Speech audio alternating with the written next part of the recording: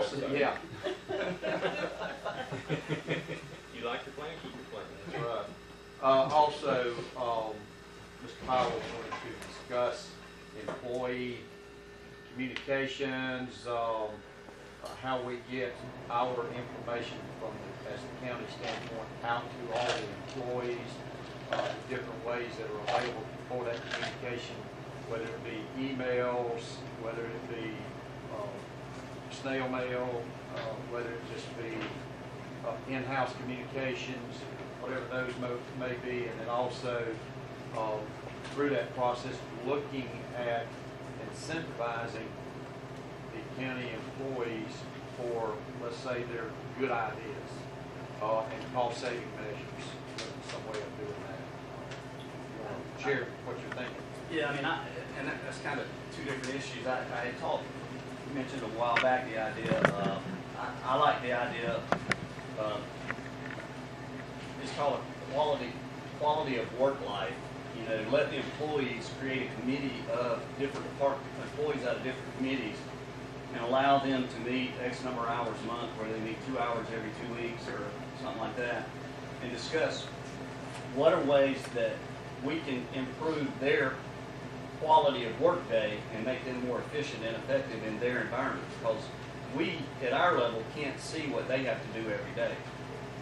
And then be able to take that committee and look at ideas.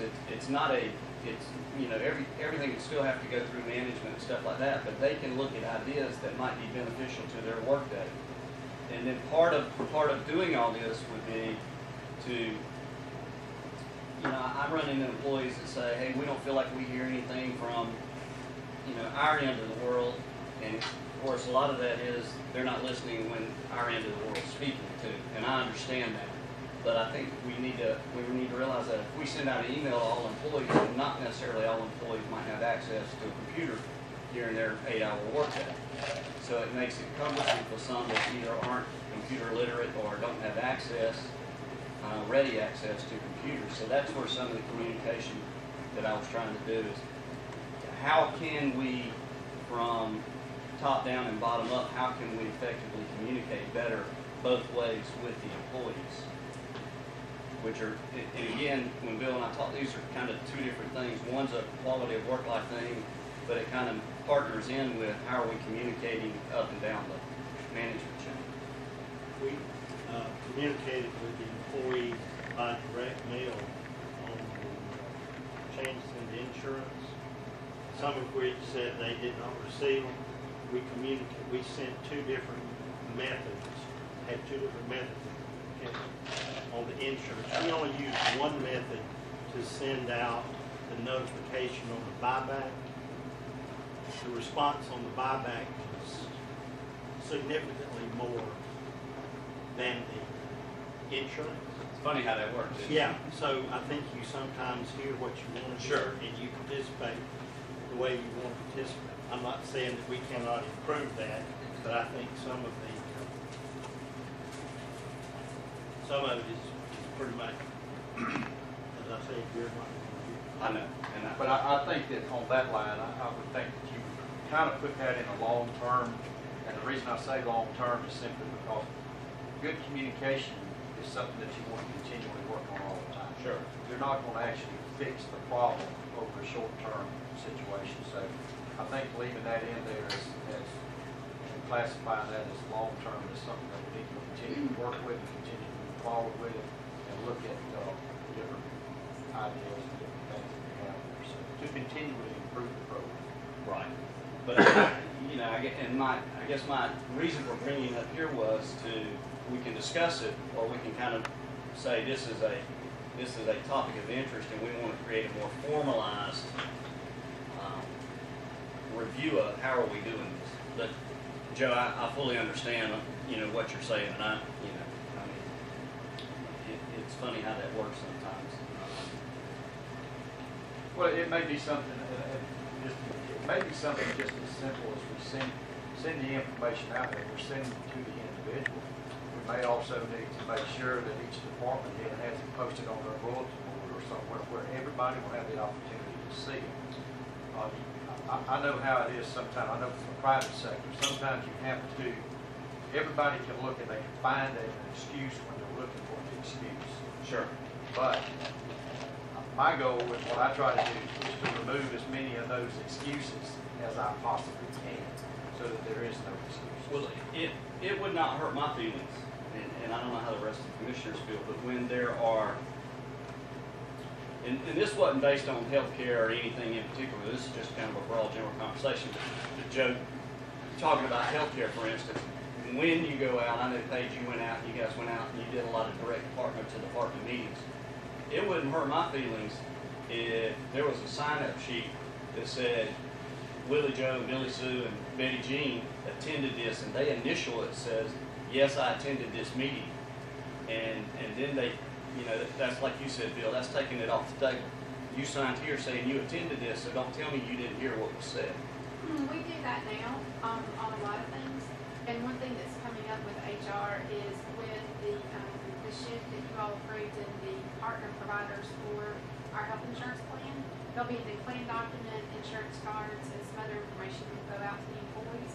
So just like what we did with the wellness program, HR is going to go into every department. They'll come in at 6 o'clock in the morning. They'll meet down at the sheriff's office at 6 o'clock at night and meet with all the employees again to have a face-to-face whenever they hand out that information. Currently, everyone's gotten a letter in the mail. They know there's some changes. They've already been working on the next year's wellness programs, and HR is making those contacts there.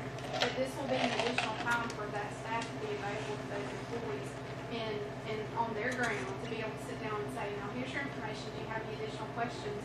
And the value in that, I think, is some of what you're hitting on. They start to ask you about other things. Right. You're building those relationships, and so they say, well, I had this question on insurance, but what about my dental, or what about my performance evaluation, or other things come up, and from that, HR kind of puts that together at the end to look at where the employees are needing some additional education or would like more information on something. Well, the wellness plan, you guys went to effort to say, hey, we're doing a wellness plan. If you get involved, then your new insurance isn't going to be affected as much.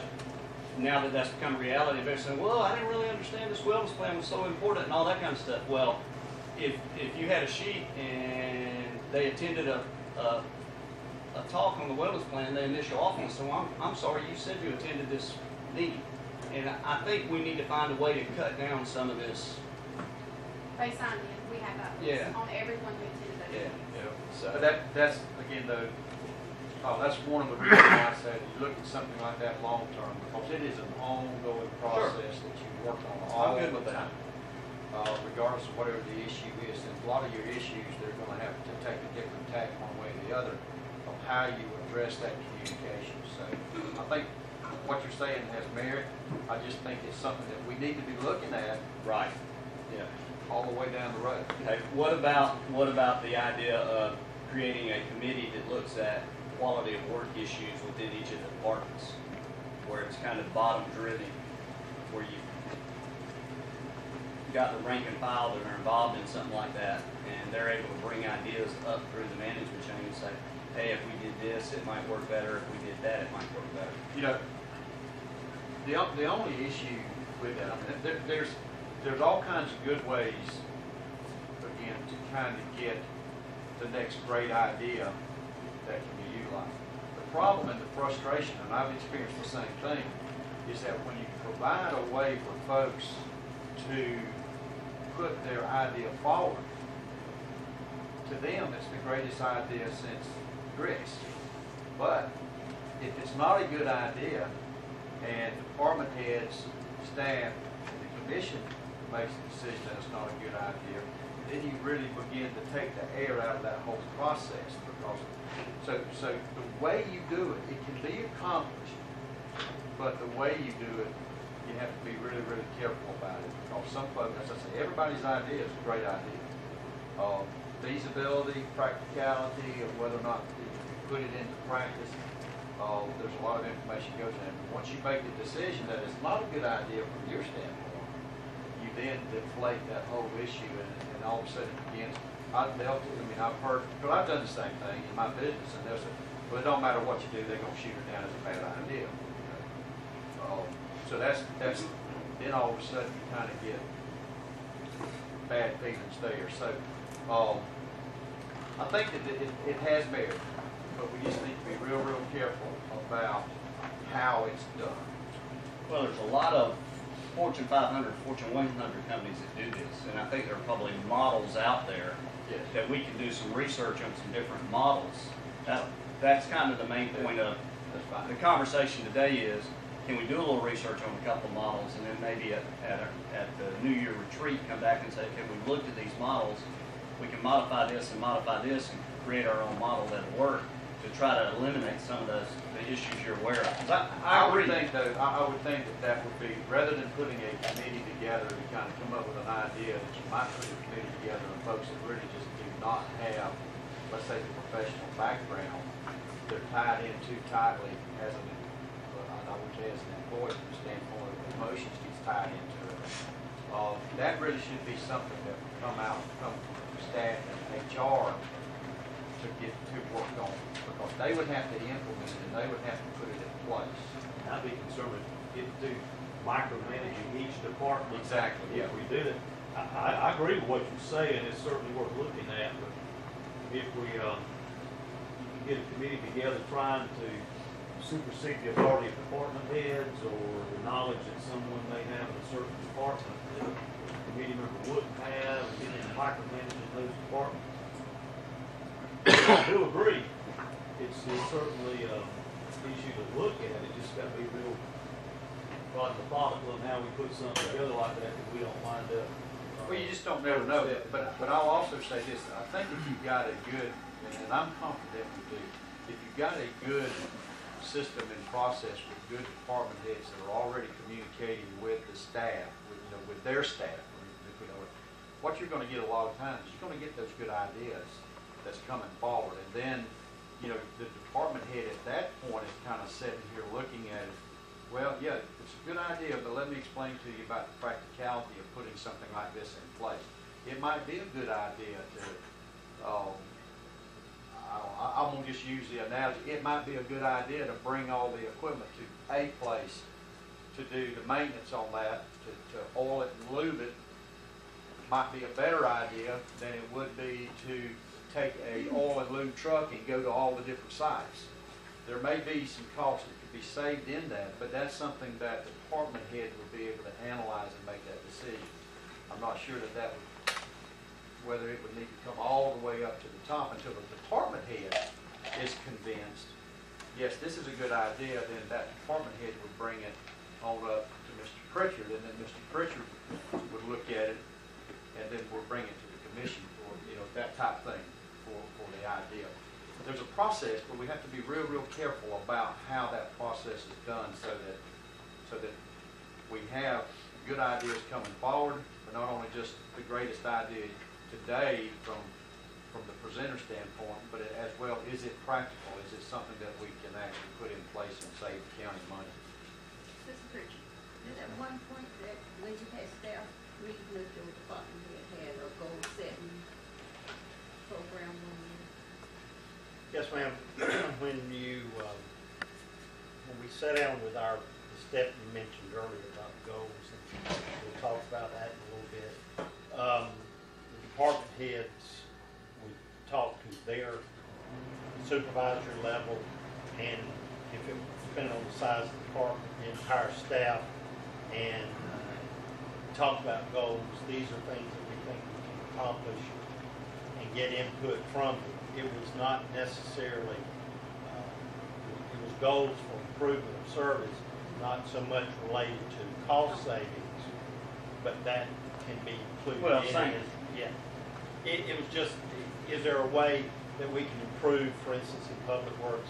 How can we get a quicker response on notification about a pothole or a stop sign being down or whatever, rather than that particular department being responsible for it, everybody assuming the responsibility, how they work through that. So, but yes, ma'am, I we know it was did. effective because it did open up communication from department heads to commissioners at that time. Okay?